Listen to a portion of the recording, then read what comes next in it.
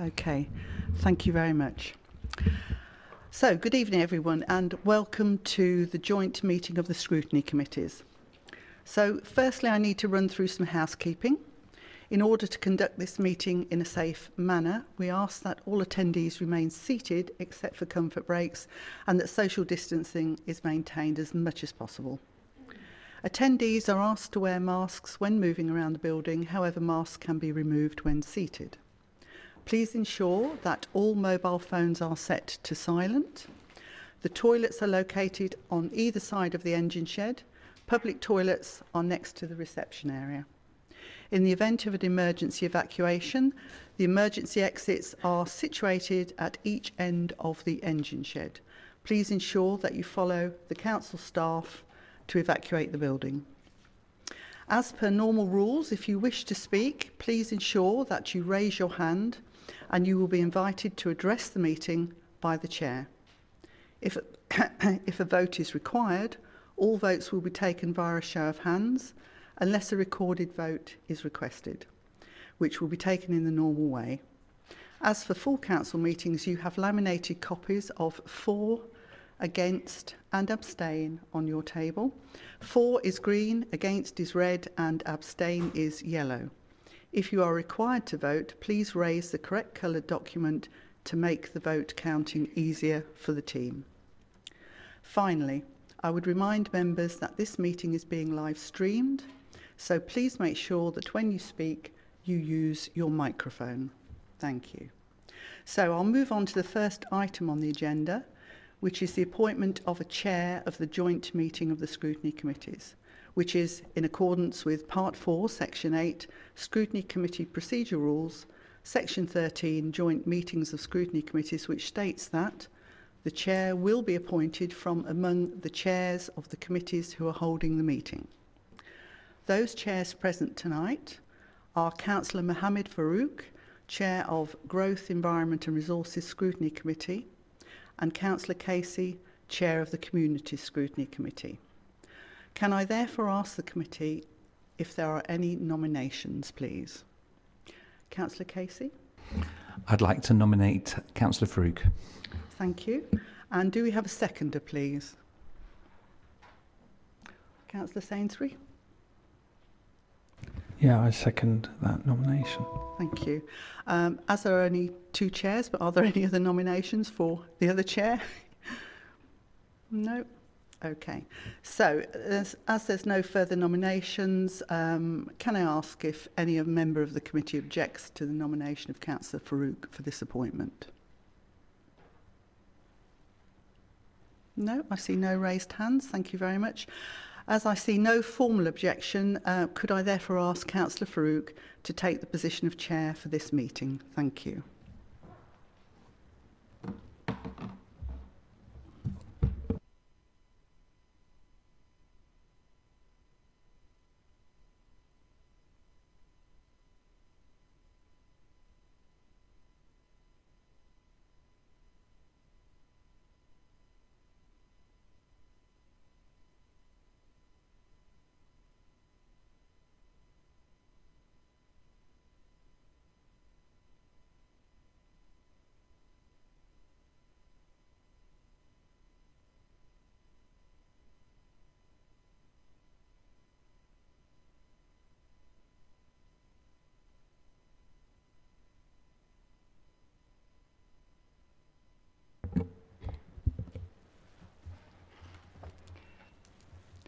Evening all.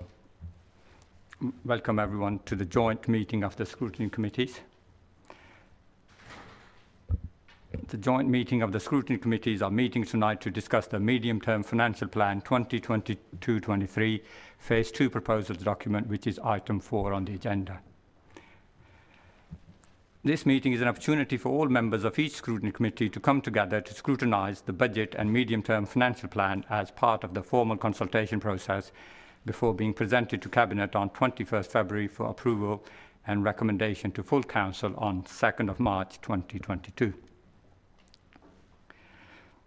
To help with the smooth running of the meeting, each section of the budget will be looked at individually you will have been sent a running order for the meeting, which I will follow throughout the meeting, taking each section of the proposal document in turn. Questions and discussions will take place on each section, and then any recommendations for that section will be made before moving on to the next section. If you're making a recommendation, please can you be very clear and succinct as to what the recommendation is? Thank you. Please note section 4 to 15 of the running order for this meeting refers to the MTFS Plan 2022-23, Phase 2 Proposals document to Cabinet dated 31st of January 2022. This is a separate document to the agenda pack. You will have already been sent a copy of this when the Cabinet agenda was published, and again on 1st of February when the agenda for this meeting was published. You can also access the document via the link within the report at item 4 of today's agenda at Appendix 1 and through the ModGov app on your Chromebook. Within the Cabinet meeting section, agenda dated 31st January 2022. Can I therefore assume that everyone here has access to the documents for this meeting, please? Yep. Please note that this meeting is being live streamed, and for the benefit of those people watching the meeting on YouTube, I can confirm that the Leader of the Council, Councillor Fitzgerald, and Cabinet members are also in attendance at the meeting, the Chief Executive, Matt Gladstone, with members of the senior leadership team who will assist the Cabinet members in responding to the questions. Finally, I would like to take this opportunity to welcome our new Chief Executive, Matt Gladstone, to his first scrutiny meeting at Peterborough City Council. I will now move on to item 2 on the agenda. Are there any apologies for absence? Thank you, Chair. Yes, I have received apologies from the following members of the committee: Councillor Ansar Ali, Councillor Barkham, Councillor Elsey, Councillor Fenner, Councillor Judy Fox, Councillor Hasib, Councillor Over, Councillor Skibstead, and Councillor Tyler. I've also received apologies from co-opted members Peter Cantley, Flavio Vites, Parish Councillor June Bull, and Parish Councillor Michael Samways.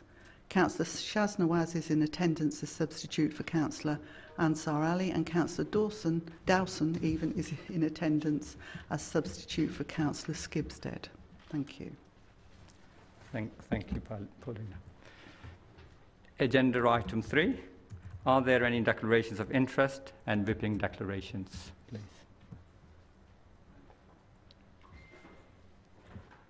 No. We will now move on to agenda item 4, Medium-Term Financial Plan 2022-23, Phase 2 Proposals. Please refer to the cover report for this item and Appendix 1, which is the Medium-Term Financial Plan 2022-23, Phase 2 Proposal document dated 31st January. Councillor Coles, would you like to make your introduction to the Medium-Term Financial Plan Phase 2 proposals as referred to in the Cabinet report dated 31st January 2022, pages 1 to 34? Thank you, Chair. Yes, and I would. Thank you very much. As I noted at Cabinet a week ago, and I suspect many of the members and staff of the Council were unsure of quite what Phase 2 of the revenue budget build for next year would give us. I wasn't even certain that we would be able to propose a budget for scrutiny tonight without further government support by way of a capitalisation direction. However, I'm delighted to be able to present the medium-term financial plan for consideration to scrutiny tonight without needing additional support. Before I outline the key aspects of the budget plan, I want to reiterate my tribute to the organisation. The staff have worked tirelessly over the past 2 months to achieve what is in front of us tonight, and I would like to again place on record my sincere thanks to all of those involved. The senior management team have dug deep to explore the art of the possible with regard to finding the solutions that we have as set out in section 4.2 of the report. The rigour, the challenge and the open and honest conversations are a testament to the ability and maturity of this Council to react and respond to the huge financial challenge we face. That bodes very well for the future. As well as the wider management team, I would like to reiterate my thanks to Cabinet colleagues who have been heavily involved and the cross-party Financial Sustainability Working Group for its continued and constructive contributions. And finally, a thank you to the finance team who've orchestrated the process and brought a strategic approach to what we labelled in our improvement plan a tactical budget. The proposals in front of you signal the start of this Council's return to financial sustainability. Of course, in an ideal world, none of us would want to make some of the savings that are listed in section 4.2. But we have a responsibility to our residents, and with that comes difficult decisions. The budget is built upon maximising our income, delivering efficiencies and managing demand. These strategies will deliver around £6.5 million of the required Phase 2 savings, a total of £12.6 million. And while other opportunities are contributing, we have no option but to make some savings from reconfiguring services such as libraries and other leisure services. That means those services might look and feel different and not offer the same range as now, but for the vast majority of what we currently provide, they will continue. It would be remiss for me not to mention the risks attached to this budget. The budget will need very careful monitoring and control throughout the next 14 months, in order that any variances from the budget plans are spotted quickly and recovery plans can be put in place. The main report details the risks, and you'll find those in section 6.3 and section 8, and also in Appendix D. Section 6.3 in particular references some very specific concerns, and those on potential demand and inflationary pressures are perhaps our biggest concerns. The finance team are currently working on papers that will highlight the risks associated with changes to our assumptions on these two potentially significant issues.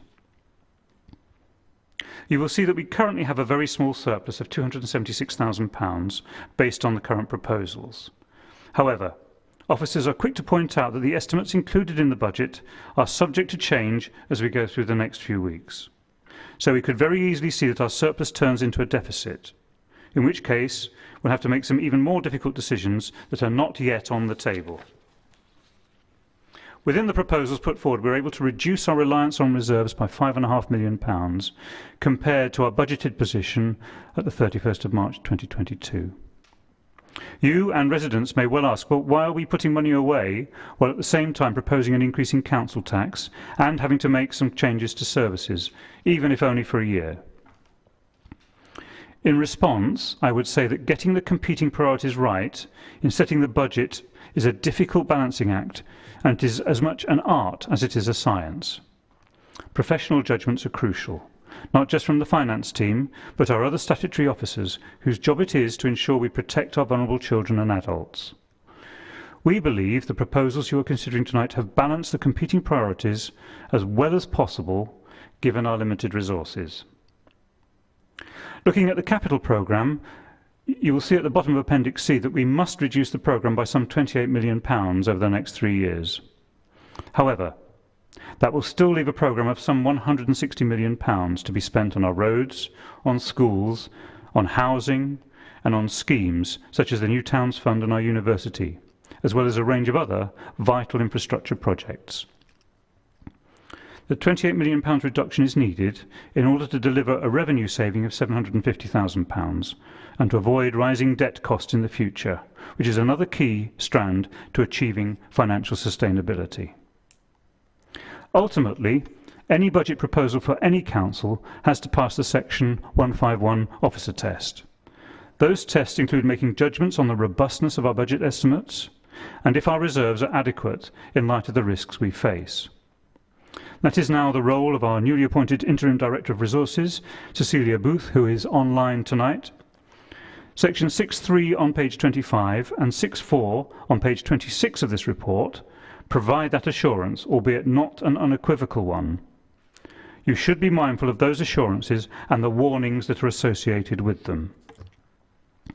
Looking beyond just next year, if people were to look back at previous budget reports, they will see a marked difference to this year's report. We have focused entirely on next year's budget and make no pretence of being able to present a genuine medium-term financial strategy at this stage. Having that medium-term plan is vitally important to our financial recovery, which means it needs to be considered, thoroughly challenged and scrutinised. The strategy will need to consider how best we deliver our statutory services and how we do so for the very best value for money. But this council cannot be just about delivering the statutory minimum. It has to invest in our infrastructure, in our commercial sector, in business and in our future generations. But we have to do so from better financial health than we have now. Colleagues, I'm delighted to be able to present to you with a proposed budget for 22-23 that reflects our number one priority for the Council, achieving financial sustainability. Thank you very much, Chair.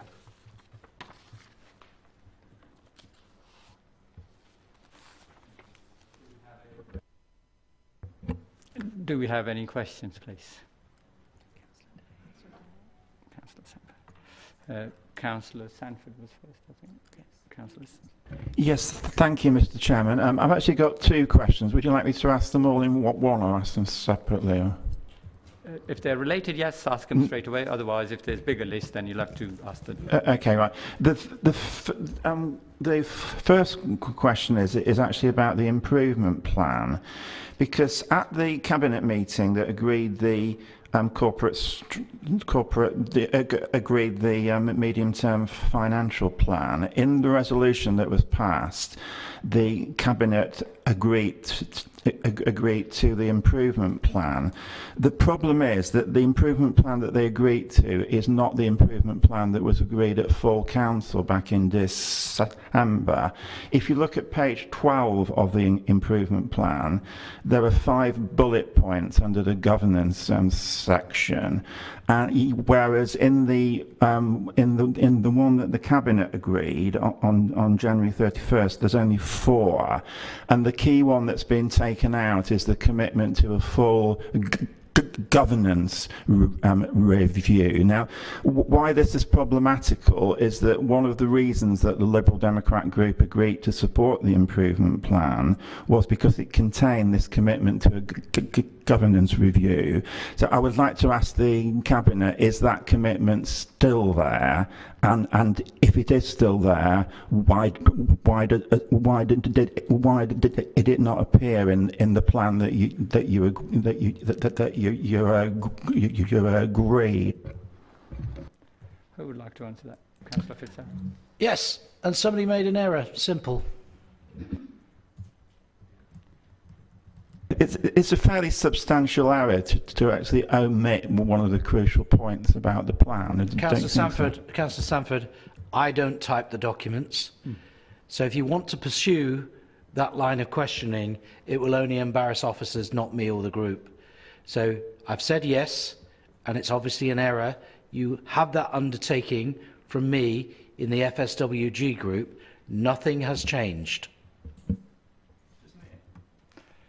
Does it not indicate, though, that the Cabinet agrees things at Cabinet meetings without actually reading what you're agreeing, which I don't think is a very healthy situation?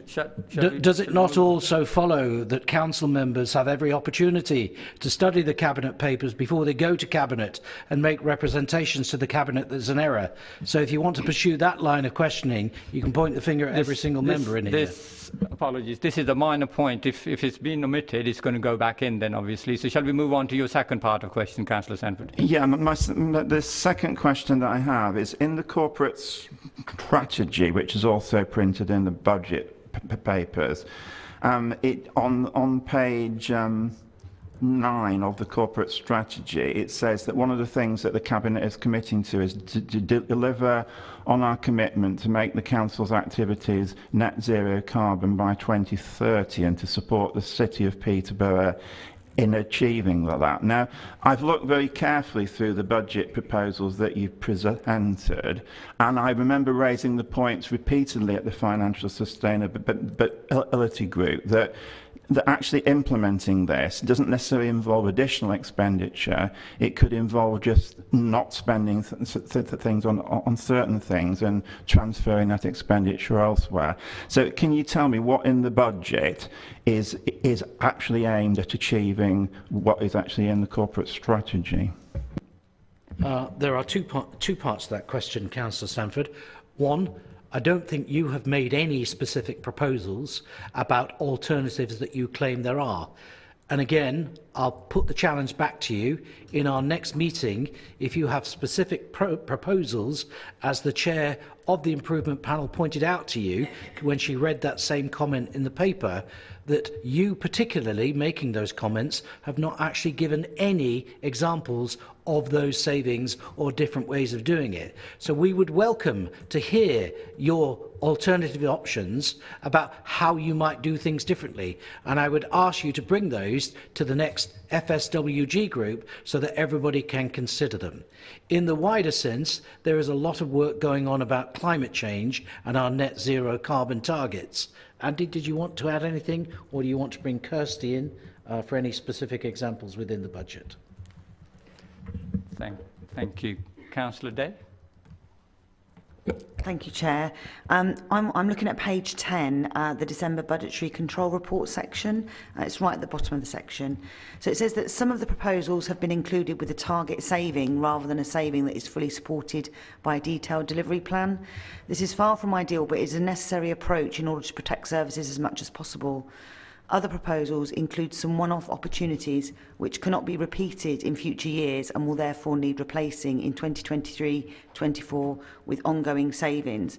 I just wondered if we knew sort of what the total was of these one-off savings. I'm particularly referring to the one-off savings. And what is the plan to replace them in 23-24? What ongoing savings are we going to replace those with? Thank you. Councillor Coles. Kirsty. Thank you. Yep, there's a table on page 14 that shows you the one-off savings of 1.2 million, and we are looking at replacing them as part of the medium-term financial strategy that we're looking to pull together, ready for September. So the savings will be part of that plan.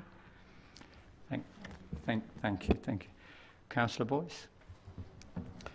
Thank you, Chair. It's just a point of clarification, please, if I can ask. On page 15, under the council tax breakdown, it has a section for parish precept of £657,300. The total council tax budget figure is then transposed into Appendix A. I just want clarification, as that's shown as an income, where it's actually shown as an expenditure, because that figure is collected by the City Council and then given back to the parish councils. Thank you. Kirsty Nutton, please. Yeah. So exactly as you said, we collect the council tax in terms of the parish councils, and it will be in the resources line in Appendix A, page 35. Thank you, Kirsty. Is that okay, Councillor? So I didn't really hear the answer. Yeah. Yes, so can you hear me now? Is that okay? Yeah, micro a little bit nearer, Kirsty. Sorry. I'm softly spoken, yeah. Can you hear me now? Is that okay? Yeah. Okay, absolutely. So as you said, we do collect the council tax on behalf of the parish precepts, and it is paid out under the resources line in Appendix A. Thank you. Thank you. Councillor Joseph. Thank you, Chair. Just a couple of questions. Obviously, we've got the moratorium on capital spending, and we've got things like the cuts to trees where, no pun intended, where that's going to be, held off for another year. So I wonder if we've thought about the effect of basically kicking the can of these things down the road, because, obviously prevention's better than cure. So are we actually not opening up a can of worms next year or the year after? And also, with the expected rises in things like petrol and fuel, etc., and so forth, have we budgeted in their variance for these particular rises in the cost of living that obviously even as a council we're going to have to look out for, because we have to heat the buildings, etc., and so forth. And my third question, going back to what the leader said about the opposition not coming up with any ideas, I'd like to know what ideas the administration's come up with, because we're repeatedly told that all of these ideas are from officers. Thank you. I'll deal with the last point, if I may, Councillor Farouk. And also, I would just like to clarify just one thing, and I'm sure Pippa will pick it up in the minutes. It will be reflected in the Cabinet minutes what we actually agreed. I believe that paperwork for the Cabinet was already published before the final negotiations, right up until the day before, about your inclusion, Councillor Sanford, of the governance review. And I would add, everybody in this Council could have come and pointed that out, but I know what we agreed at the meeting also took into account, because the Chief Executive specifically mentioned it to me and we agreed it. If that needs adjusting in the minutes, or it will be captured in the minutes of the Cabinet meeting and the paperwork updated. What we've done, Councillor Joseph, is we've actually stopped certain things going through. We've stopped the closure of the Citizens Advice Bureau. We've stopped the closure of the museum. We've stopped the closure of Flag Fen. We have stopped so many things from going forwards in terms of those savings, because we have a regard for services. Like all these things, we're guided by officers. And I genuinely say to you, whether it's in this forum or whether it's through your members of the FSWG, come up with some things. This is a collaborative council budget, not a Conservative budget, because the Conservatives do not have a majority on this council. Therefore, it is our duty, all of us, to do this. So we are constantly working on proposals with officers on the budget, and you're invited to do the same, as has been made clear when I established the FSWG voluntarily. Yep. Thank you, Councillor Fitzgerald. Can I, word of warning, can we just stick to the MTFS today and not worry about whose ideas and how many ideas and which ideas go which way? So can I go to Officer Nutton about the inflation? Is inflation included in, or is it, Councillor Cole, you're going to answer that? Inflation. Yes, thank you, Chair. The three questions about the moratorium on capital, tree maintenance and petrol. Yes, there's obviously a risk in introducing the moratorium on capital spend and on the tree maintenance, and that was covered in some depth. We recognise it's a risk we have to monitor, particularly in trees. Yes, there's a potential for there being greater costs in the future. That's one of the things we're trying to balance. But if there are any dangerous trees, any health and safety matters, those will be dealt with immediately. Similarly, with the moratorium on capital spend, we're having to do that to maintain our budget position, but that is a 1 year only. In terms of petrol, yes, that is covered within the assumptions around the costs and the increases in inflation. Thank you, Chair. Thank you. Next, Councillor Shaznawaz. Thank you, Chair. And two questions, if I may. The first one is an obvious question on page number 5, where there's mention of obviously low government funding in comparison to our service needs. But keen and interested to find out from Councillor Coles what efforts he's made with the government personally, as obviously the lead finance person, in terms of bridging that gap, and what assurances does he have from the government that we'll get fairer funding going forward? Thank you, Councillor Coles. Difficult one for me to answer, because the whole process has been to produce a financially sustainable budget short term. So recommendations about what we might make in terms of fairer funding, you'll know the review's taking place. It's been much delayed.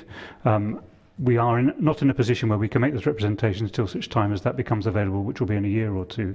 But you can bet your bottom dollar that when it's an opportunity to make representations, then that's what we will do when the fairer funding regime changes. Thank you, Chair. Thank you, Councillor Coles. Second question, if I may, very quickly. Of course.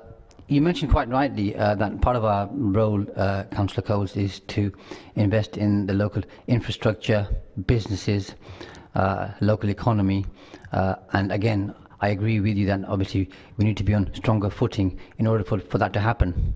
Now, that could be 2 years, it could be 3 years, it could be 4 years. So from now until then, what are the kind of key risks and concerns in your mind about us not making those investments, and what do you intend to do to mitigate those risks? Thank you, Councillor Coles. I'll do my best to answer one of those most difficult questions, which is what's going to happen to the economy in the next year or two and how that's going to impact on the business sector. Of course, the Council's got a very strong reputation for bringing business into the area, and we've been very successful in bringing good businesses and investment. And of course, the way we get into a situation of greater financial sustainability is to improve all of that. Thank you, Councillor Coles. Do we have any more questions? Councillor Casey. It's really just one about inflation. And reading through the document, are we basing all our judgments on 4.1% going forward? And are we looking at 3 or 4% and sort of widening the parameters so that we can actually do an I&W analysis of what was potential? Thank you. Yes, Kirsty, could you just give an idea about the complexities of the assumptions we're making? Absolutely, thank you. So in terms of inflation, there's not one single percentage that we've applied. We've looked at it in terms of where the costs are occurring, such as utilities and recent electricity costs, for example. The council's fixed in for a period of term, so the risk is mitigated to some degree, and then it will be the phase-in thereafter. And then we have other areas with market sustainability, such as in adult social care, increasing prices. So we've looked at them in specific areas rather than just applying a flat rate across. Thank you, Kirsty. Councillor Sanford, you've got one more question? Yeah, it's not a question. I just need to respond to what the Leader of the Council was saying, because his argument about this being a collaborative budget, I'd just like to refer you to paragraph 14.3 of the report that was agreed by the Cabinet. It talks about legal implications. It says, in terms of the Council's executive arrangements, the adoption of the Council budget is a role shared between the Cabinet and the Council, whereby the Cabinet is responsible for formulating the budget proposals and full Council is responsible for approving them. So, I actually made it clear when we went into the financial sustainability group in the first place that we were quite happy to actually comment on proposals that the Cabinet was putting forward. Councillor just want to emphasise that we can't go really back important. to square one now. We are not in a coalition, and we are not doing this on a collaborative basis. We are commenting on proposals that you are putting forward. Let's stick that to is the role of opposition party. Let's stick to the comments on MTFS for tonight. Thank you. Councillor Farouk, I think the Chief Executive will clarify the point for Councillor Sanford. Although I would remind Councillor Sanford, we're not in coalition. He pointed that out at great pains, but we are actually working collaboratively, and he stated that previously. I think the Chief Executive will clarify the legality over the budget position. I think just to clarify, I have seen a collaborative approach since I've started, and I was involved in several meetings with FSWG before I started at the Council during December and January. It is a full council responsibility about setting the budget, and that's been set out very clearly by Eleanor Kelly as chair of the improvement panel. We've had commissioned reports from DLUC and others, SIPFA, etc., pre last year, and I think it's important that we all take a responsibility about setting a budget. I know it's difficult, and that's Councillor Coles has set out. This is a one-year tactical budget. We would love to be able to set a more medium-term financial plan. We haven't got that in place at the moment because of the financial issues we're facing at the moment. But I would commend it. It's difficult. It's an inclusive approach. We are taking a range of views around how we can tackle the budget and the difficulties facing us as an organisation. But I think we've come a huge way in the last few months. And we welcome the engagement and the views coming through. But it is all councillors. This is a whole council issue and approach that we need to tackle. And that was made crystal clear by government to us several weeks ago. Thank you, Matt. Councillor Wigan. Thank you, Chair. Can I just ask, following on from that, why we're calling it a medium-term financial strategy when it isn't? And we're very clearly saying, because that's contradicting in the title to the documents what's being said. I get the point that we want a medium-term financial strategy and we would set one ideally. I get all of that, but so why are we confusing things by calling something that it isn't? I might have called that. My apologies. No, I mean, it's in the... Sorry, Chair, it's in the paperwork and it's introduced as medium-term financial strategy. We've referred to it as that, but we've heard from the Cabinet member and from the Chief Executive that it's not a medium-term financial strategy. So why are we calling it that now? Well, that's a clerical thing. So shall I'd like to move on now. Okay. If I may, it's something of a semantic argument, and what we've tried to say is that it's a 1 year rather than a 3-year plan, so it's more of a tactical plan. Is a 1-year plan a strategy or not? I think, yes, as you say, we could have called it something different, but in fact it is the strategy that we have until we get to the more multi-year plan around about September time. Thank you. Thank you, Councillor Court. Right, since no further questions on this section, do we have any recommendations? Councillor Wiggins, you have a recommendation? Well, can I put forward that we, going forward when we present this, that we call it something that is a medium-term financial strategy and reflects what it is. So we're being clearer to our residents what we're doing, because if we're not clear about what's happening, they're not going to be. Councillor Coates? Could I recommend we call it the medium-term financial plan for 2022-23? Will that make sense, Councillor? Medium-term plan then, is it? That's a 1-year plan. You can't call something 1 year medium-term. Would you like to suggest a name, then we can call it that? Can I just comment? I mean, whilst it is a tactical plan for 1 year, throughout the document, it does have a forward look. So, for example, looking at page 28, it looks at the reservist position going forward for the next 3 years. So it's good practice to look ahead, and we've done that in a number of guises. You know, the questions around inflationary pressures, clearly we are under a lot of strain. That I don't think is going to disappear in the next 12 months, so I think we are looking at that being prudent around the financial aspect. So I would endorse, it's common practice to have a medium-term financial plan or strategy. It is focused primarily on a year, but there are a number of references throughout the document which is looking at actually the next 3 years and what the position is. Yeah. And I think increasingly that's what we're looking at. And I'm looking at the structure of the organisation, the comments around the economy I welcome. You know, that's one of my sort of top 5 priorities, is looking at how we strengthen the economy. You don't fix that in a year. You know, there are a number of key agendas. Capital programme is set in the context around things like the university and the plans there. That is set out in the document. That's more like 3 or 4 years. So I would recommend you stick to a medium-term financial plan, in my view. Yeah, and in different places it does refer to 23, 24 as well. So it does go through a number of years and in a number of places. Okay, so if there's no further recommendations, shall we move on to the next section? Can everyone note that we are now considering Appendix A 2022-23, 2024-25, MTFS detailed budget position phase 2 starting on page 35. Would the relevant cabinet member or lead officer will respond to the questions? Do we have any questions on that section, please?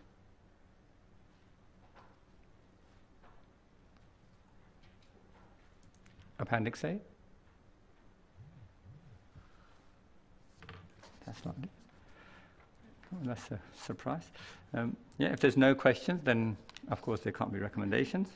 So we then move on to, everyone note that we are now considering Appendix B, Phase 2 Budget Proposals Consultation Document, starting on page 37 to 66. Do we have any questions, please? Mm-hmm. Councillor Kayyum. Thank you, Chair. My question refers to page 46, adult social care front door. Technology we know is expensive in itself, and we know that it's been stipulated that the technology that the Council refers to is more using equipment such as lifeline alarms, medication reminders and fall sensors. What I'd like to gain clarity on is the adult social care front door reference to technology. Is this a different type of technology? Is it the same? And if it's different, has it been costed? And if it is with regards to lifelines, we've seen cuts to the budget previously with regards and reference to lifelines, and why are we now reintroducing this as a means to help with rehabilitation of those patients? Thank you. I've got another question as well, but that's fine. Thank you. Let's answer Thank this you. one. Councillor Cream. Who would like to answer that, please? Can I refer to Charlotte Black, please? Yeah. Yes, thank you very much for the question. Just to clarify, the point about the front door is that's not really a form of technology. So this is about making sure that when people come into the council and ask for help on a specific issue, they come in through what we call our front door, which is adult early help. And the proposal is that we could make better use and a better technology offer at that point, rather than drawing people into the assessment process. And in terms of the lifelines contract, we've done lots of work on basically lifelines as people's personal alarms when they get into trouble or difficulties in their own home, and there's a very good evidence base to support continuing to develop our approach to lifelines, and just a key part of our preventative strategy, really. Thank you. Did you want to ask your second question now then? Yes, please. Thank you. So page 46, the adult social care reablement. So which frontline workers are we actually referring to in the report? And are we investing in more carers? How do we hope to backfill vacancy when we know that there's actually a national shortage? Thank you. So we are talking about developing our reablement service. So the council has a very good reablement service, but we think that by increasing the capacity in this service, we will actually be able to avoid cost further down the line, and we're also very clear that that service delivers excellent outcomes in terms of promoting independence. Thank you. Councillor Day. Thank you, Chair. I'm on page 49, the CCTV. It says that the council operates an excellent network of cameras covering public and private areas, and that there's this proposal to sell the CCTV service to other companies and organisations.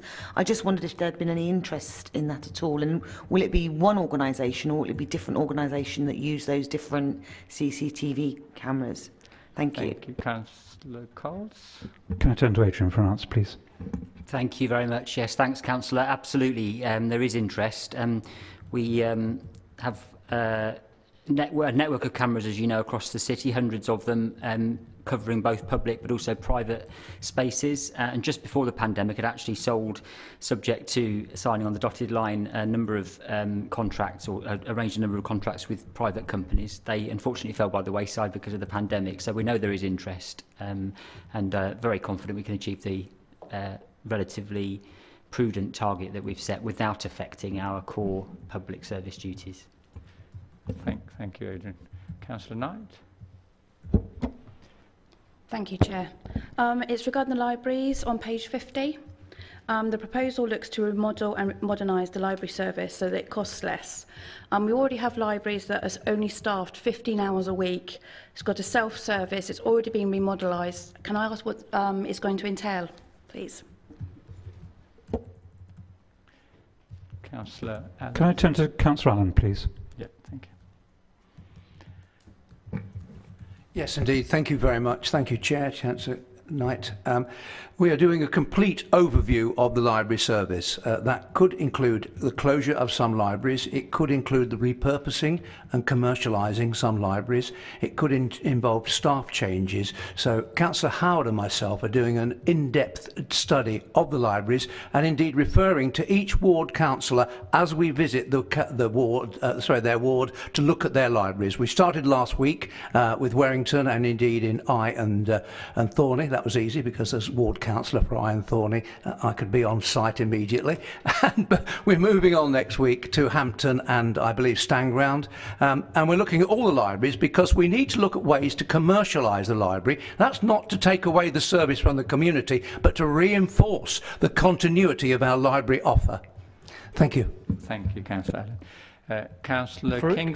Councillor Farouk, sorry, just one thing for Councillor Knight's benefit. I know Steve touched on it. This is very much also about what ward councillors think.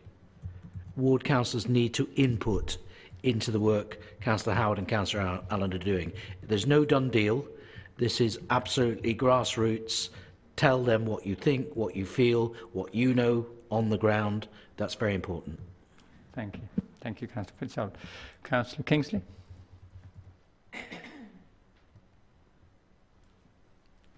Al, did you have a question? Yeah. I have just a query on page 47 regarding children's social care. It's also linked to the social care reunification, but particularly in terms of in-house fostering. It's a topic that's been shared at Education and Children's Scrutiny for a number of years, and the local authorities made sterling efforts to try and grow fostering. So the question is really, where do we gain confidence that those savings are realistic, given the challenges we've faced with quite significant efforts already made to try and bring them back into the local area? Thank you. Councillor Coles. Thank you very much. It's a high-risk strategy, of course. It's something that requires work. But Lou Williams, can I ask you to answer that question? Thank you, and thank you for the question. It is challenging recruiting foster carers, but we have invested a significant amount of time and energy in terms of redesigning our recruitment strategy, and we will have the support of external partners in terms of doing this. So this is about looking at different ways of making our fostering offer attractive to members of the public, and fostering is a great opportunity to meet the needs of children and young people, and you know, the savings target that's against that, which is just in the region of £300,000, actually when you break that down should be achievable, but you know, all of these things come with risks. We will spend we've spent already considerable time developing the fostering recruitment plan. We're launching that very shortly, and we'll keep monitoring it and can report back into scrutiny as we proceed with that plan. Thank you, Lou. Councillor Qayyum, you've got another question? Thank you, Chair. Forgive me, I've got two questions again. I am sorry.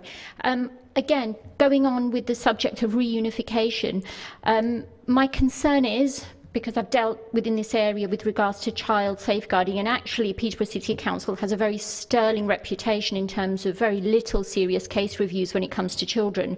But in light of children, like nationally, like we've heard, Star Hobson and Baby P, aren't we really raising the thresholds for picking up on red flags in terms of such children slipping through the net, and how can this be prevented? Will this involve a change in policy, referrals, changing training? How are we going to achieve this realistically with a review? Thank you. Thank you. Councillor Coles. Thank you, Chair. Thank you, Councillor. In brief, we're talking here about getting children back into the families more quickly. 5 to 8 children is about that sort of saving, but if you would like further detail, I could ask Lou Williams to answer. Yeah, thank you, and thank you, Councillor Coles. I was going to make that point that actually, so we have a very robust safeguarding arrangement for children and young people. This is about looking at the way that we can support children back home. Children in care are not a static population. We have children coming into care for a time. Some stay, some return home. If you look at our performance data, we have a much lower proportion of children returning home from the care system than other similar authorities. So we do think that this is an area that we can explore. And to be really clear, this is the same children going home, but perhaps going home a little bit earlier, and perhaps with a bigger package of support. We're not talking about fundamentally changing any of our thresholds or any of our approaches to safeguarding. And the decision for a child in care to return home has to be signed off at a very senior level, so either at an assistant director level or indeed in some situations at the Director of Children's Services level. So there are a lot of safeguards covering this particular area. It is noted as a very high risk area. That's not about risk to children, just to clarify. That is about risk to delivery of those savings, because we will be very, very sensitive about how we go about that, and we will make sure that children are not indeed placed at any risk. Thank you, Lou. Thank you. That sounds actually very reassuring. Can I ask my second question, Chair? I'll put you on the list and you'll follow the next. Yeah, sure. So thank you. Councillor Sanford. Yeah, I've got 3 questions, I'm afraid. So I'm quite happy to go along with the same process. But if I could ask my first one, which is about public libraries, which follows on from the question that Councillor Knight asked. I'm actually pleased that the Cabinet is actually going ahead with this review of the public libraries, because I certainly think, you know, that in the light of the current financial situation, we should be looking at whether we can get volunteers more involved. But I am really concerned, because I actually had an email from one of my constituents earlier this week, and he was pointing out that Peterborough has got really low educational attainment, and various areas, like in my ward in Paston, we've got very high levels of social deprivation. So I'd be really concerned if the public libraries that serve those areas were to be cut. So can I ask the question and make it quite and sort of ask for a really clear answer? When we get to take a vote on this at full council, will we have clearly before us an actual plan which will show precisely which libraries are going to remain the same, precisely which ones are going to change, and precisely which ones are going to close? Councillor Allen. Thank you very much. Thank you, Chair. Thank you, Councillor Sanford. I mean, the short answer is yes. We are doing a deep dive into the libraries, because each library is very different and each community is very different. And what we're ascertaining is the value to each community and where they can be improved, contained or developed. So I have an assertive answer. Yes, we will present that. Thank you. Thank you, Steve. Councillor Nawaz. Thank you, Chair. Question in relation to culture and leisure. It says on page 49 that the total VAT and business rate relief savings are between £500 to £700,000. Could I have clarification on how that's broken down, please? Councillor Coles, did you hear that question? Sorry, I think Councillor Allen might want to come back on that. I think it was a misunderstanding. I think Councillor Coles asked for, will he have clarification by the budget setting meeting? The answer is no. You won't. And we clearly laid that out in FSWG, because the review will take 6 months to complete.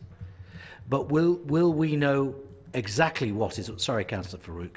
It was a misunderstanding, I think. Will councillors get to agree and input into changes into the library service? We've made it clear, Councillor Sanford, and you were at the same meeting, yes, you will.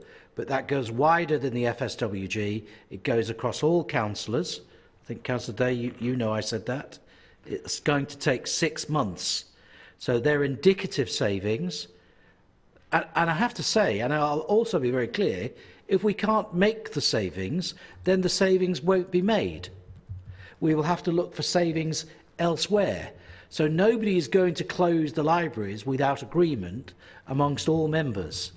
But I don't think we can do it by the budget, because it's going to take 6 months to do that review. I just want to be perfectly clear, but also say to people, you will have full input into those decisions.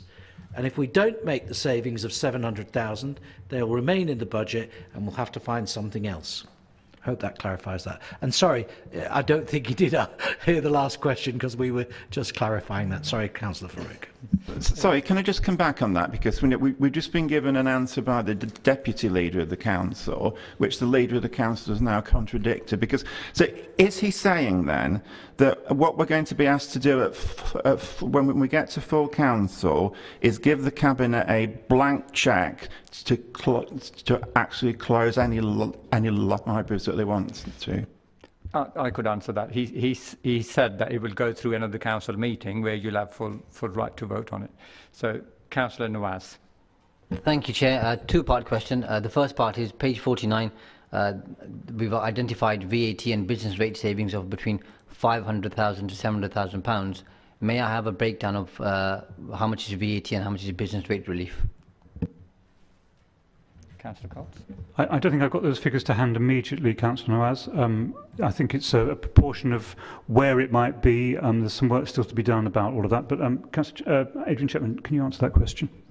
Well, actually, I'll just repeat what you said, Councillor Coles. Actually, this is an estimate based on the information that is available to us, based on a number of buildings that Peterborough Limited Vivacity operate on our behalf. So it's a broad estimate, and of course is subject to them securing charitable status, which is a work in progress. Thank you. I'll ask my second part of the question, if I may, Chair. So, on the face of it, we're saving on paying business rates to the council. So on one hand, we won't be paying, on the other hand, we won't be receiving. So where's the net gain on this, Councillor Coles or Adrian Chapman? So if I might just step in, this is the net figure after the deficit effect is felt within the local authority. So this is the additional revenue, if you like, that's generated after our pressure, which is, you're quite right, the flip side of Aragon being given rate relief is factored in. Thank you, Adrian. Councillor Day.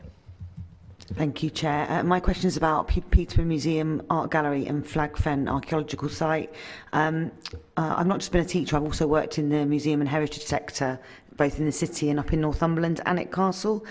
And it says about us reducing these attractions, the cost of reducing these attractions by 50%, and we're going to have to review how the facilities operate, and we're talking about reductions in opening times, but we're also talking about investigating how the attractions could generate more income. What you often see, if you reduce opening times and investment into those attractions, you usually can't make more income, or you can't generate income. And, you know, unless you're doing something really clever. I mean, a few years ago, I heard that we'd found a Viking longboat somewhere, and that the Flag Fen site, if it was stone, would be as, you know, as important as Stonehenge. So anyway, I just wondered if we've got some vision about how can we operate those sites, you know, with 50% cuts and reductions in opening times. Thank you. Councillor Cox. It's great to hear from someone who actually knows about museums for once and knows the reality. Of course, it's a short-term plan, so it's a short-term saving to reach financial sustainability, and then there's a whole load of effort then to bring things back into action. But Adrian, can I turn to you? Yes, thank you very much, and I might well contact you offline and pick your brains, actually, which would be really helpful. We share the vision, actually, so what we're setting out in the budget obviously is a situation which we're all familiar with. We need to save money, and this is one way to do it. But if we can avoid reducing opening hours in lieu of finding commercial opportunities, we will do so. As Councillor Allen's described, if we can avoid closing libraries by looking at commercial opportunities, we will do so, because that's not the game we want to be in. And certainly the vision for both of those assets, both of those facilities, is very ambitious. Flag Fen has the potential to be a world-leading site.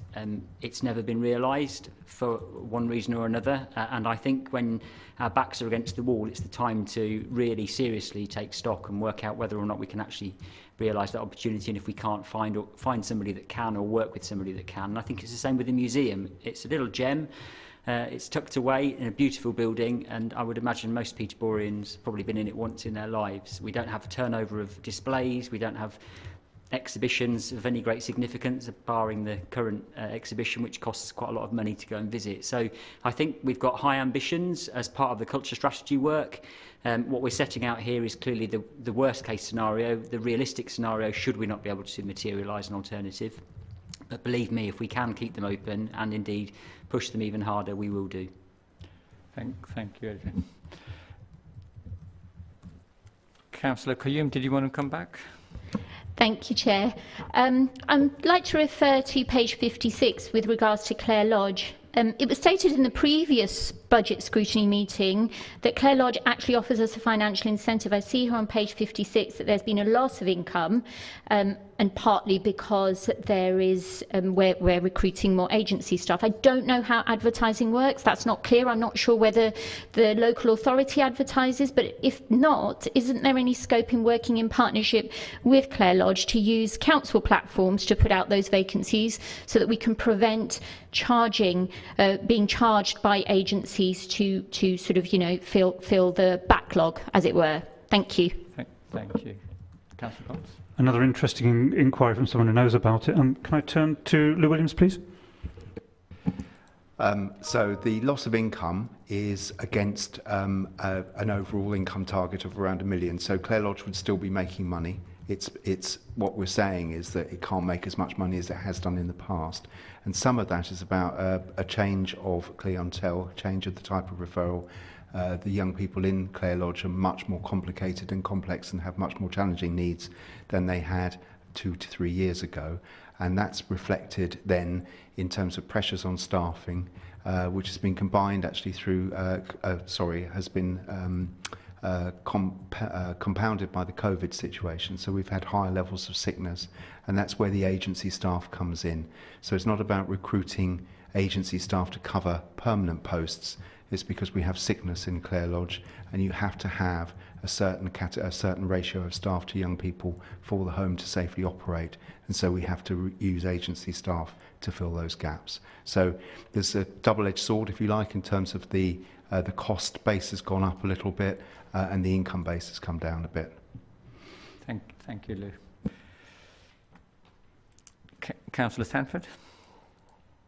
Yes, thank you. I'll ask my question number 2, which is about the reduction in management of trees. I think I've seen some comments that other councillors have made, which are expressing concerns that this could mean that trees that are posing some sort of threat, or that people may perceive are posing a threat, may not get maintenance work carried out. And I just wanted to point out, as somebody who knows a little bit about trees, that it's by no means a precise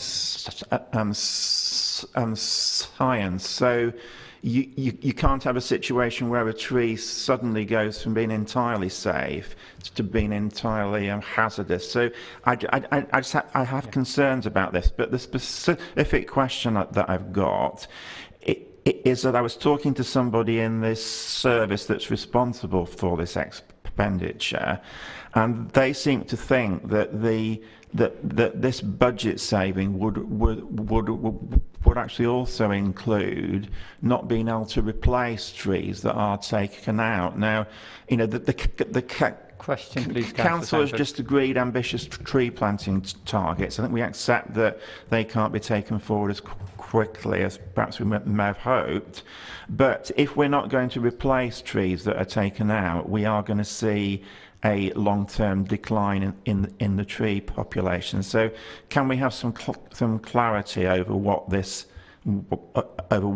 actually going to happen as a result of this? Who is going to answer the hypothetical question? Hypothetical question. If I may start, it's a short-term tactical budget. We've got to make savings. We've asked for the assessment of risk about what might be safe to do, and so anything that's an emergency or a health and safety risk will be dealt with.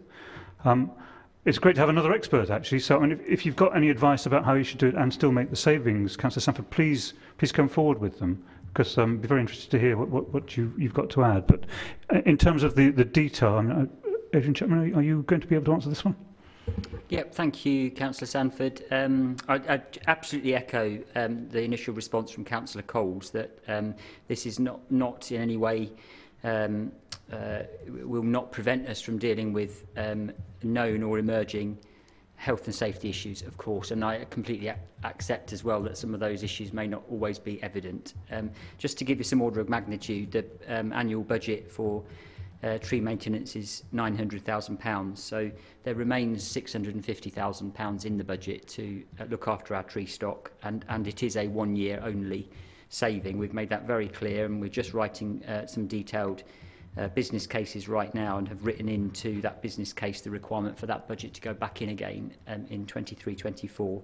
And this relates to stock management only, not to provision of new stock. So I would not expect the new stock commitments to be affected in any way by this temporary reduction. Thank you, Adrian. Councillor Knight. Thank you, Chair. It's page 49, the unauthorised encampments. In the report it says the actual amount spent has been lower in recent years. Just curious whether or not that's because of COVID and lockdown, or is it places are well defended at the minute?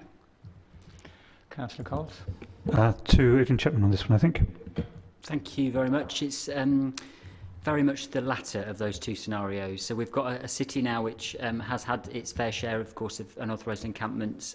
We've invested well, I think, in the city to protect community spaces that have been affected in this way. It leaves very few options now for travellers who aren't working with us to go onto authorised sites. COVID has certainly helped, but this goes back 5 or 6 years now. The other thing I'd ask you to look out for is new legislation that's emerging anyway, which I think will help probably to drive that cost down even further if that goes through Parliament. Thank you, Adrian. Councillor Joseph. Thank you, Chair.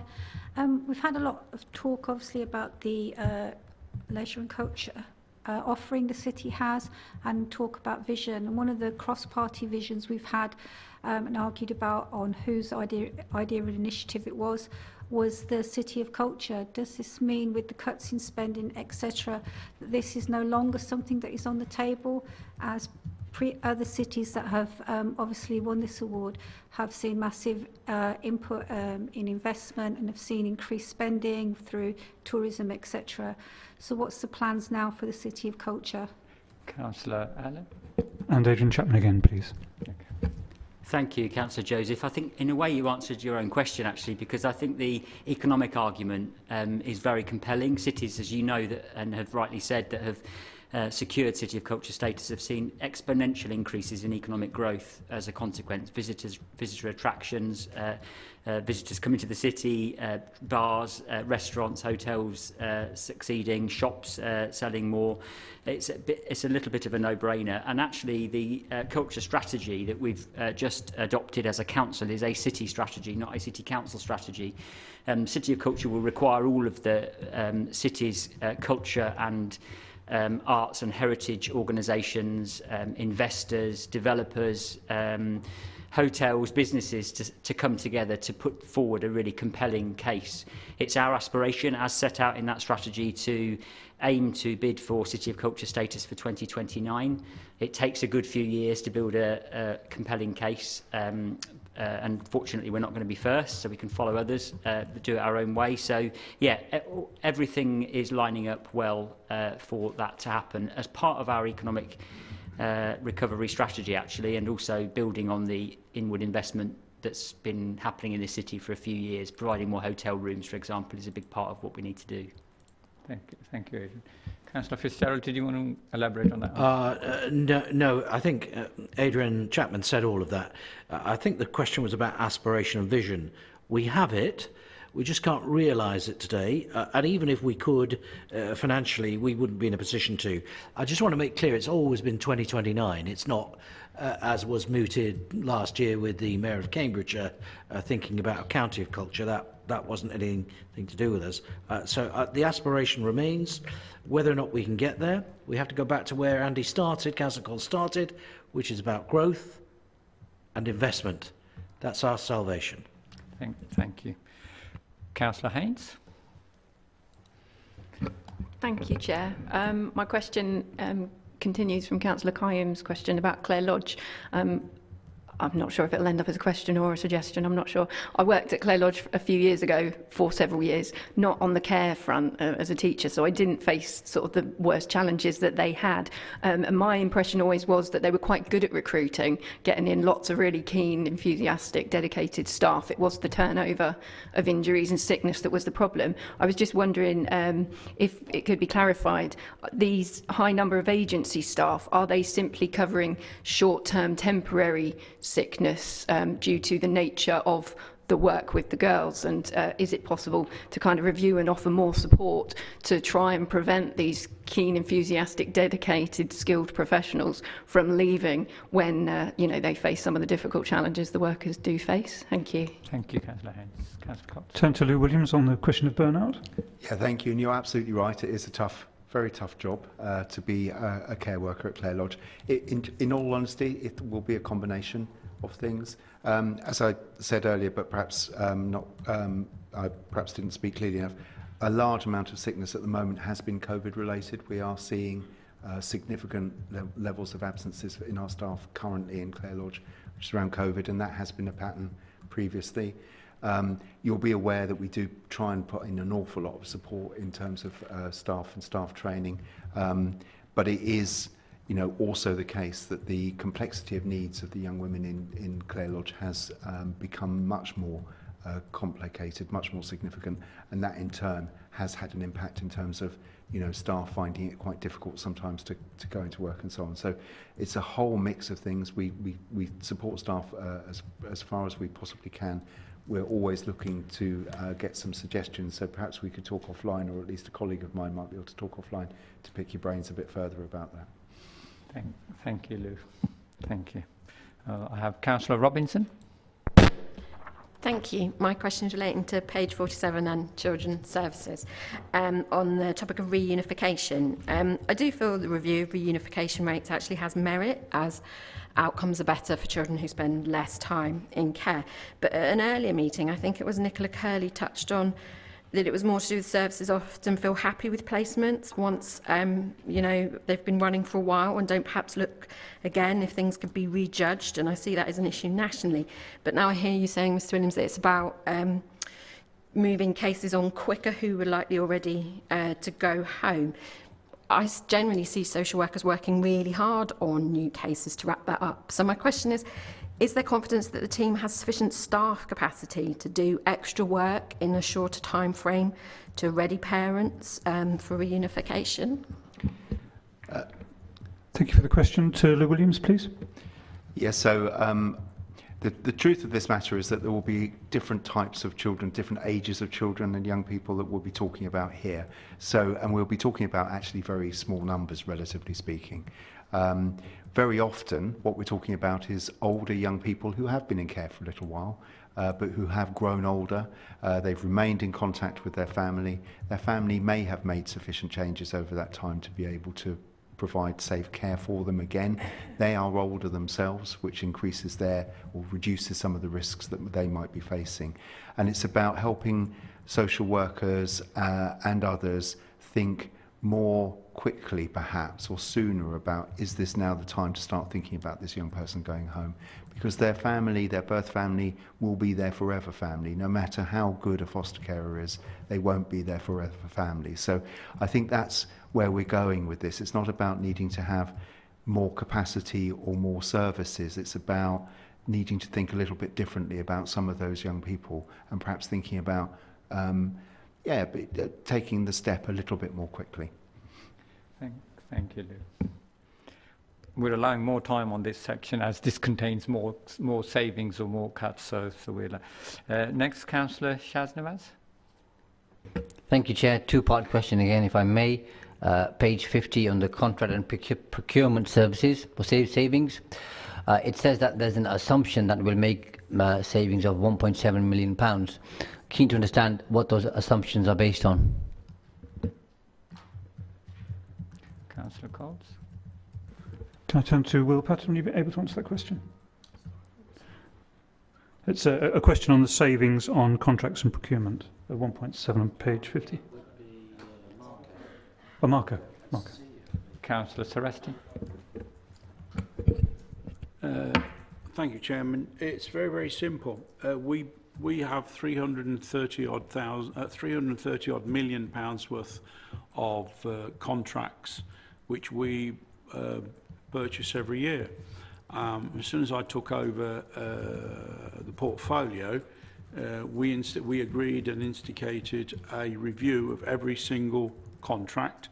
We are at the moment in the process of going through 250 of those contracts, and there's well over 300 of them, and we are doing that in the air because we don't know exactly how much we will be able to save, and I think the 1.7 million is very conservative.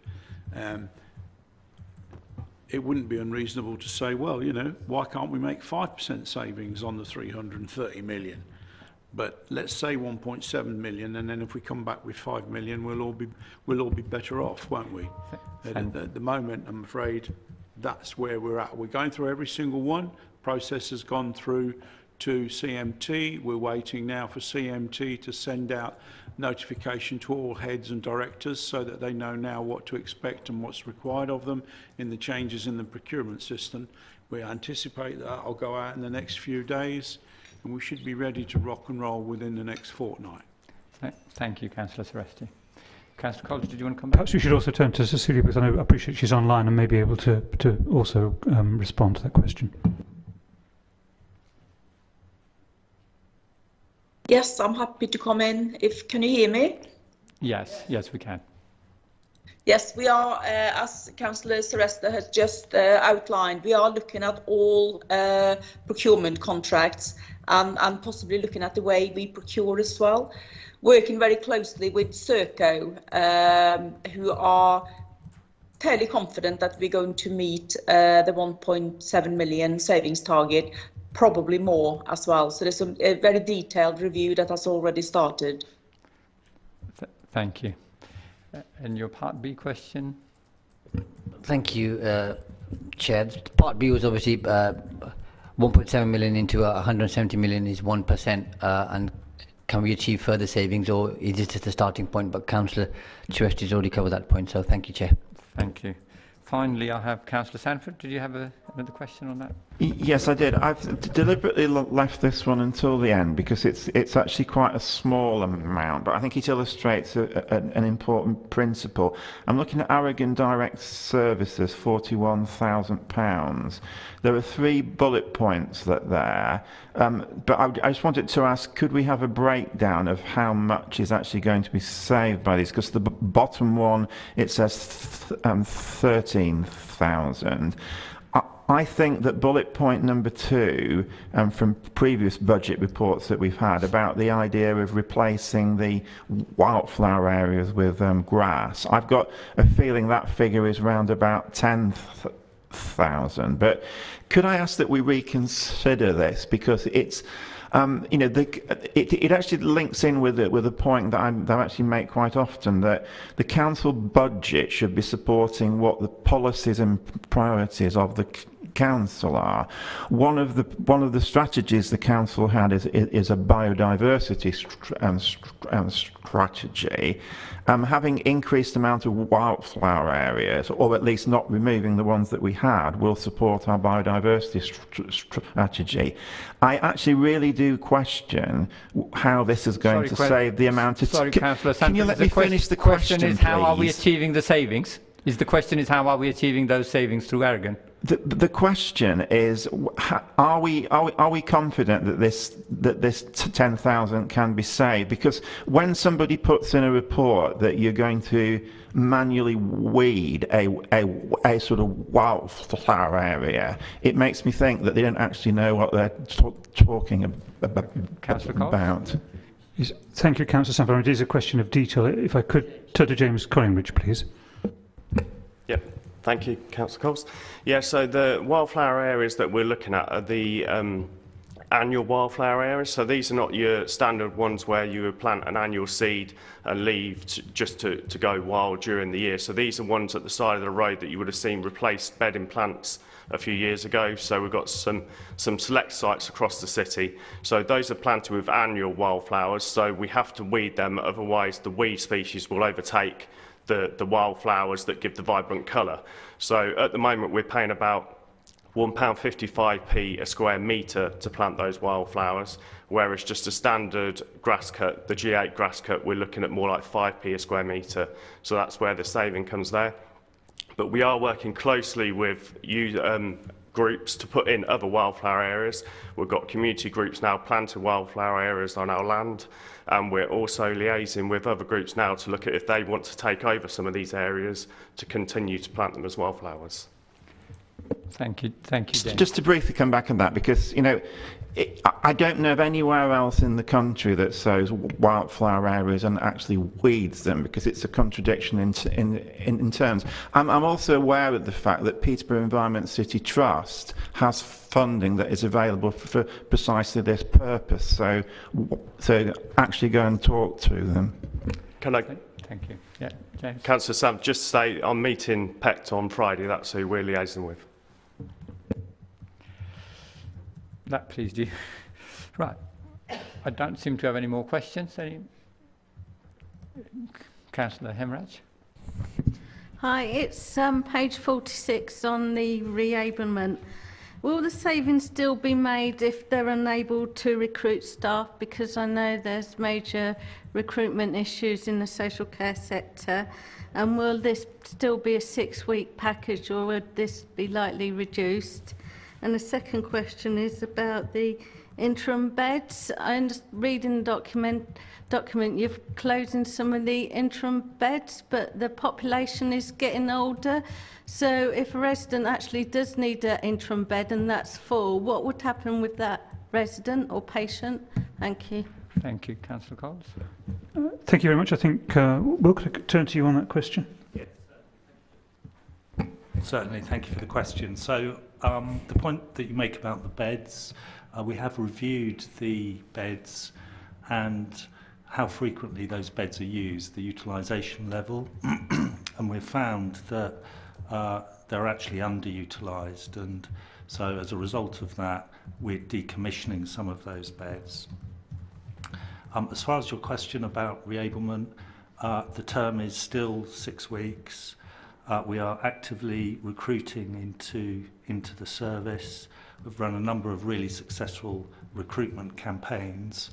As Charlotte has said earlier, it's an amazing service, and any support that members can give to help us to recruit into those services would be very welcome. And just to finish that off, I mean, you're quite right. It's a pressure that if we don't achieve it, it will be an in-year pressure. We'll need to sort it. So, yeah, any members here who can think of someone who might be able to take on the role would like to apply, then please encourage them. Thank you. Thank you, Councillor Coles. So if there's no questions, do we have any recommendations on Appendix B, please? No? Members, can everyone note that we are now considering Appendix C, Capital Programme Schemes 2022-23 to 2024-25, starting on page 67 to 70. Would any member of the Cabinet like to present it, or straight to questions? Straight to questions. Do we have any questions on capital programme schemes? Councillor Sanford, would you like to go ahead? Yes, it's just a question on page 68.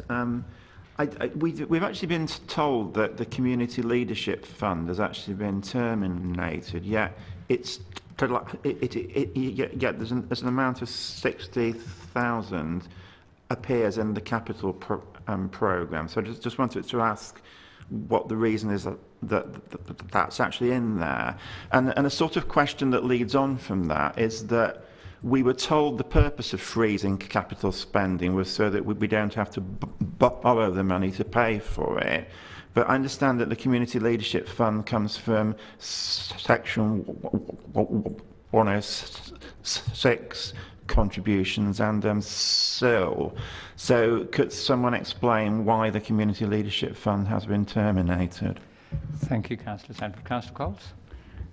Thank you, Chair. Thank you, Councillor Sanford. Not terminated, suspended, because all capital spend was for the year, as you'll remember, and it is a capital spend.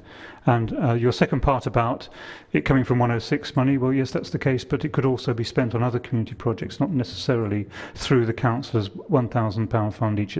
There may be other funds, other projects that we could spend that money on that benefit the community that may not necessarily touch there. And yes, and the leader's reminding me, in the future this line might not remain in the budget. It's still up for discussion. Thank you, Councillor Coles. Do we have any more questions on Appendix C? No? In that case, do we have any recommendations on this section, please? No? Can everyone note that we are now considering Appendix D, Financial Risk Register, starting on page 71 to 80, please? Did any Cabinet member want to introduce, or straight to questions? Straight to questions. Members, do we have questions on Councillor Sanford? Yeah, I'm asking a question on page 78, which is the actual item in the risk register on climate change. Now, I'd just like to preface what I'm saying is I think it's really good that we have climate change identified as a risk. But anybody who knows anything about climate change will know there are two aspects to it. One is reducing carbon emissions, and the other one is actually adaptation. Now, it's actually noticeable that in the sort of answer where it gives what the council is doing to tackle the climate risk, it talks about the adaptation plan, but it doesn't say anything about reducing carbon emissions. So does that mean that we aren't actually doing anything to reduce carbon emissions? Councillor Coles. Thank you, Chair. I think, Councillor Sanford, it's a victim of some summarisation. If you'd like the full document, please ask and I'll make sure it gets to you. Thank you. Do we have any more questions on financial risk register, please? If there's no questions, do we have any recommendation on this section? No recommendations? Okay. Can everyone note that we are now considering Appendix E, fees and charges starting on page 81 to 82, please? Shall we go straight to questions, Councillor Coles? Straight to questions, please. Councillor Sanford and then Councillor Kayoum. Yeah, I think we've actually been told that all of the documents that have been presented to us have been discussed by the Financial Sustainability Group. I don't recall the document on fees and charges actually going to one of those groups. So just wanted to ask what the reason for that is. But also, earlier on in the meeting, when I was challenging the leader over climate change, he said, can you quote an example of where you would change expenditure? Well, in the area of transport, one of the ways of doing that would be to increase charges on things that we don't want to encourage, which is people driving cars, and actually use that money to spend on things that we do want to encourage, like active travel. So, can I just ask then, why are the car parking charges not being increased? It actually says that increase of 0%. Councillor Fitzgerald. If you, as the Liberal Democrat leader, Councillor Sanford, want to bring a suggestion to the next FSWG about raising car parking charges, you're most welcome to do so. And any other charges that you may feel are applicable or appropriate, whether it's on climate change or anything else, as I said, this process includes you and others. So if you want to bring something, bring it. If you want to make a recommendation tonight, make the recommendation. But be specific. How much? Whether it's an amount, is it percentage?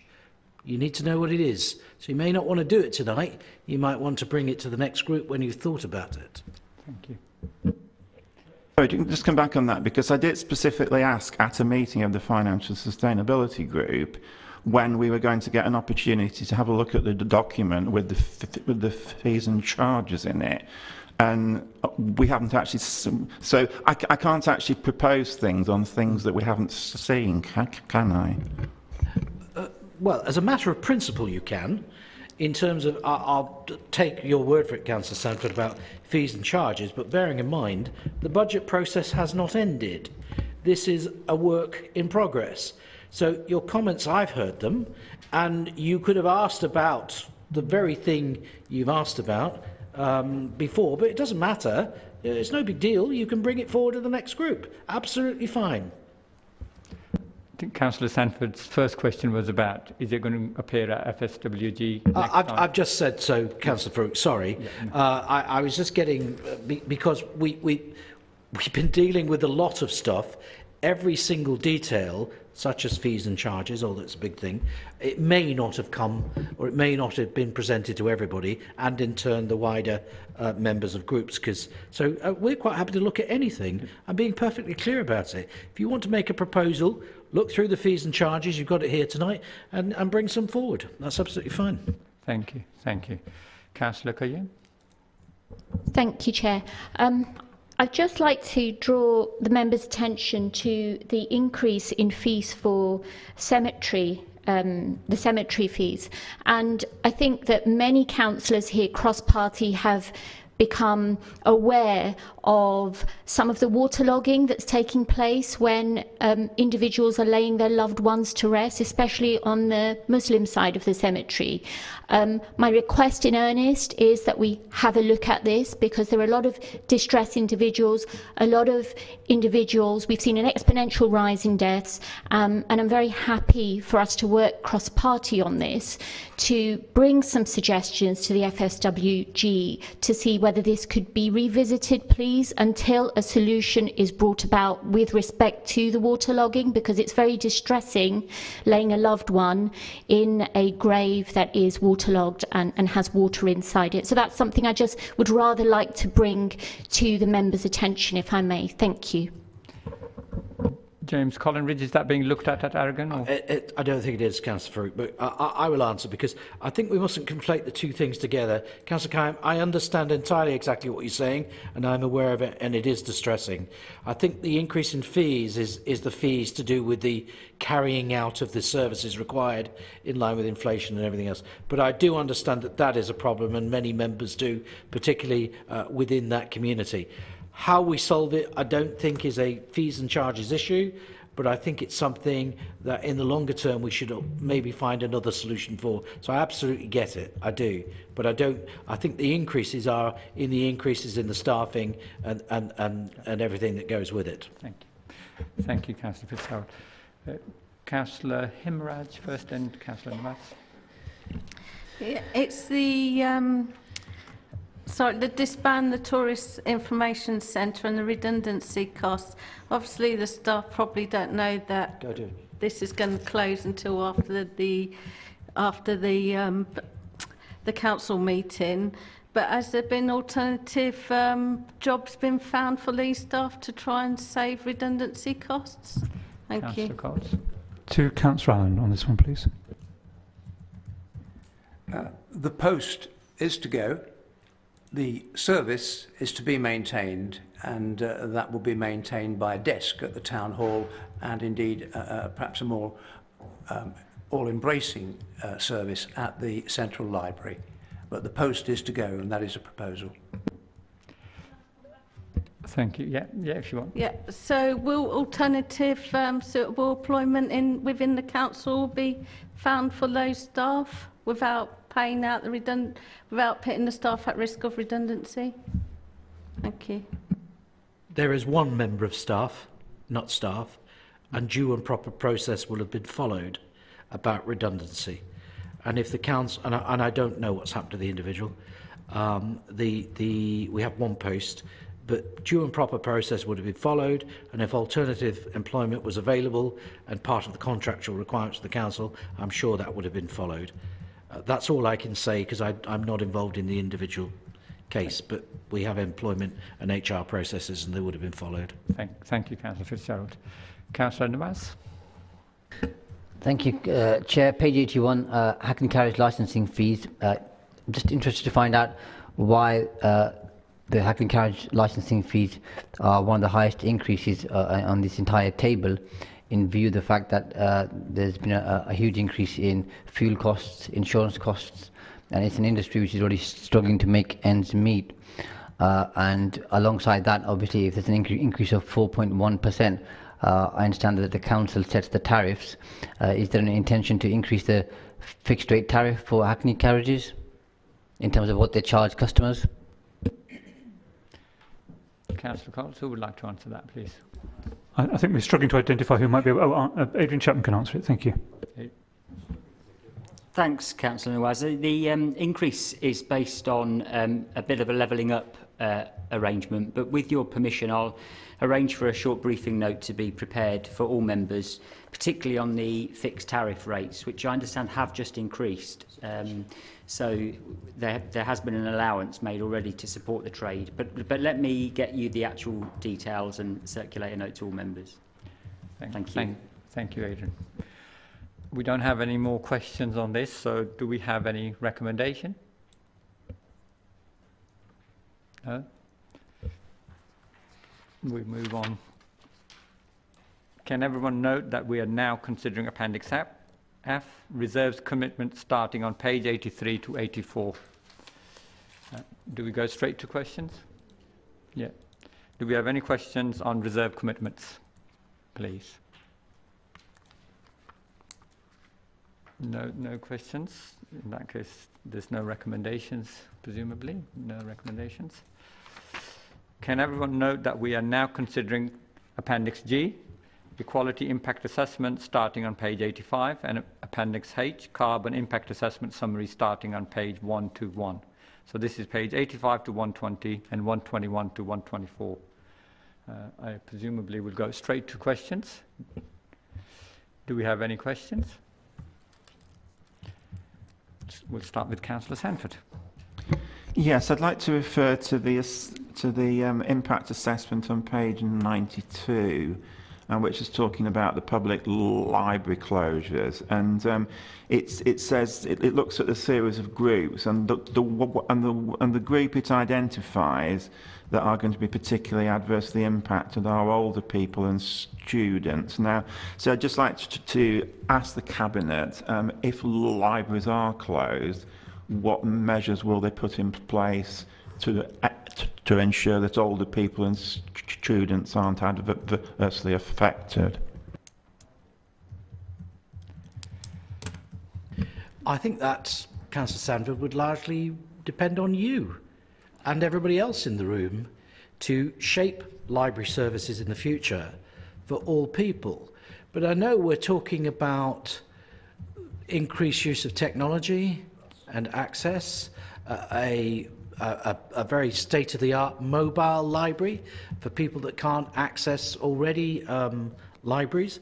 So, look, again, I want to be clear. It's up to members to shape the future of the library service, not the Cabinet. The Cabinet will make decisions, but the decisions will be informed by members representing residents. So there may be no cuts to library services if it turns out that actually everybody needs a library in wherever they are and everybody's using them. So all we're doing is making a commitment to look root and branch, and members can shape the future service of libraries, not just the Cabinet. Thank you, Councillor Fitzgerald. Any more questions on Appendix G or H? Any recommendations on Appendix H or G? No? Can everyone note that we are now considering Appendix I, Peterborough Improvement Plan, 2021 to 2024, starting on page 125 to 156, please. Do we go straight to questions again, Councillor Coles? Yeah, questions? Do we have questions on Peterborough Improvement Plan, please? Only that it's not the improvement plan that we agree. That's not. But we all know what we know. Yeah. Okay. Without further ado, then in that case, do we have any recommendation on this if we have no questions? No recommendations. Can everyone note that we're now considering Appendix G, Dedicated Schools Grant and the Schools Budget 2022-23, starting on page 157 to 168. Do we have any questions on Dedicated Schools Grant and the Schools Budget, please?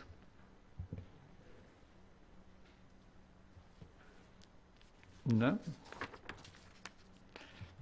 In that case, do we have any recommendations? No recommendations, presumably? Okay.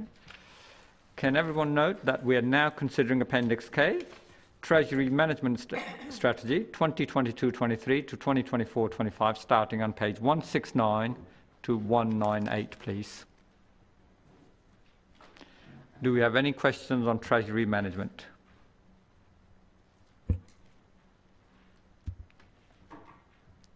No. Do we have any recommendations on Treasury management? No.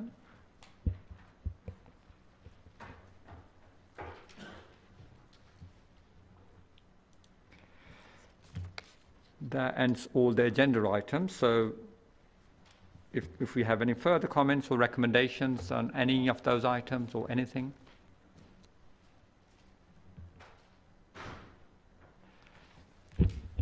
If we're finished, I was just going to give a comment, Councillor Farouk, yeah. if there are no members or other items. So Again, just to reiterate that setting this budget this year is more important than ever. And, you know, if people don't want to see it the way I see it or other people see it, that's absolutely fine. But the Council must come together on March the 2nd and agree a balanced budget. And what I would also extend to members, not just of the FSWG, because what we talk about there, it's you know, we try to thrash out the detail, which then members will approve. But if people have ideas about what should be in the budget, that's great. Come, bring them forward. And if you don't like something that's in the budget, then let your reps know or let somebody know. But remember this: if you want something in, you've got to take something out. We are at a balanced budget now with severe risks to that budget. And the risks are in realising the savings. And everything that we don't do, whether it be libraries, or whether we don't close the museum, we don't close Flag Fen, or cut the hours down, it just adds in-year pressure to the budget.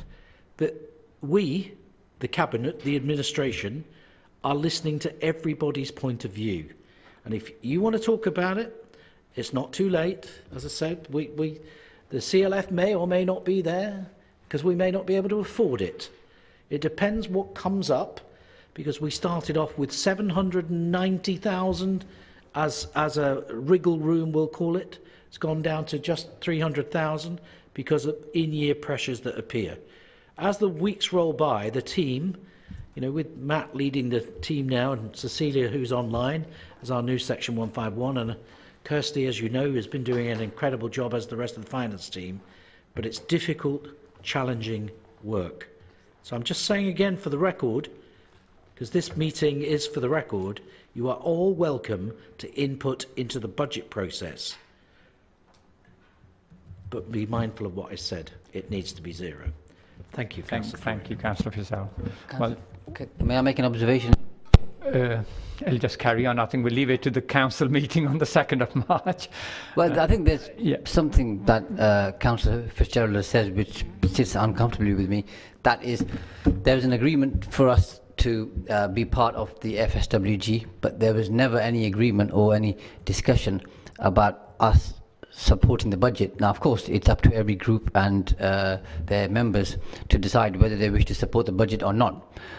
So I don't think it's helpful for you, Councillor Fitzgerald, to instruct other groups what they should do or shouldn't do. I did not do that. And I think it's also unhelpful, really, if you're talking about working together and collaboration, where we have a point at FSWG, I'll keep it brief, Chair, where the instruction was to keep everything confidential. And then you go out to the media and say, oh, the opposition groups aren't really supporting us, they're not giving us any ideas. You can't have it both ways, have it one way or the other. But if you have these conversations, okay. I think it's better we have this conversation at FSWG than in an open forum. All right, yeah. There's no instruction, sorry, Councillor Farouk. What I'm saying is there is an expectation, not from me, do what you like, from others. The Chief Executive has made it clear.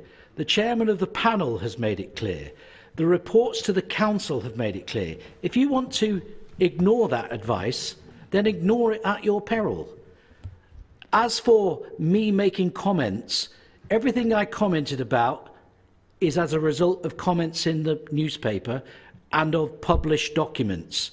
Nothing I have spoken about has not been in the public domain already. And Councillor Joseph said it wasn't a collaborative group in our all-party policy. I sincerely think it is a collaborative group. And all I'm saying is, if it is, then own the budget. If you don't want to do that, that's a matter for you. It's an expectation of others, not mine. I'm being perfectly clear. I try to be genuine and open about it. Take it as you will. Well, scrutiny went well today. I was nearly patting myself back on this one before this discussion started. Should we... Look, I'm not going to allow Councillor Sanford, but Councillor Joseph's name was mentioned. So, Councillor Joseph, but you're not going to allow me to respond to the comments that he's making, then? That is ridiculous. Okay. But let Councillor Joseph speak for a second. Yeah, I think it's only fair, Chair, that if you're going to allow the leader to come back on comments, that you allow the rest of us. However, look, I mean, the fact that about it being collaborative is that we feel that, you know, we're constantly being told you're not coming up with ideas, you're not coming up with ideas. We do want to obviously work and come up with ideas, but let's be fair, clear and very fair about it.